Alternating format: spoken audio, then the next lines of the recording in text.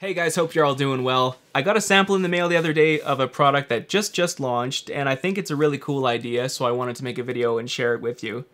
I have with me a Redshift PCB Anthelion, and I had to look that up to make sure that I was pronouncing it right. It is an Anthelion, and what is an Anthelion, you ask? Well, an Anthelion is a bolt-on, well I guess stick-on modification that you can make to your cob system to sort of breathe some new life into it.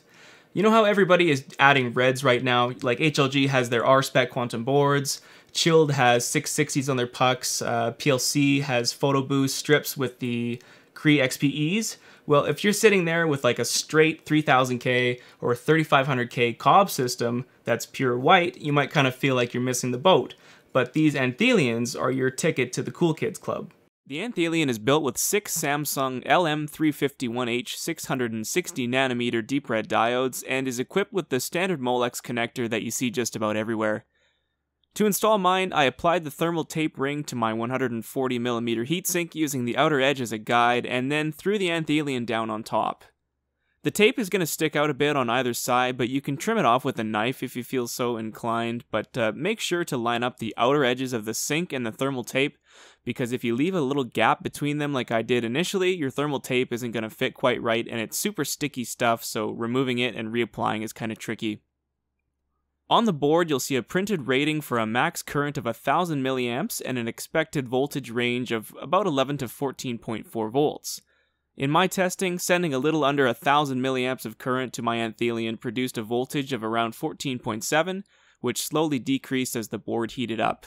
I'd recommend running these things at about 700 milliamps, at which you can expect a voltage of 13.2 to about 13.3. These 6 diodes have quite an effect on the color temperature of the light of a white cob. I rigged up a 3500K Cree CXB 3590 with an Anthelion in a 2x2 tent just to see how much it changed the color of the light, and on my little test light the cob is running at just 700 milliamps, which is a pretty damn low current, so the red of the Anthelion really came through. The Anthelion was running at 1000 milliamps and it was clear when it was on versus when it was just the cob alone. I'd like to see results from somebody who has access to a meter that will actually read color temperature too. Although these things aren't really meant to increase your PPFD a whole lot, I was curious to see how much power it would add to the cob in the tent. This was just a quick and dirty test, and I didn't even measure the distance from the light to the sensor, but I found that at 700 milliamps, the cob was doing about 210 micromoles per meter squared per second on its own, and then turning the Anthelion on at 1000 milliamps brought it up to about 330 micromoles per meter squared per second, for a total of 120 micromoles added.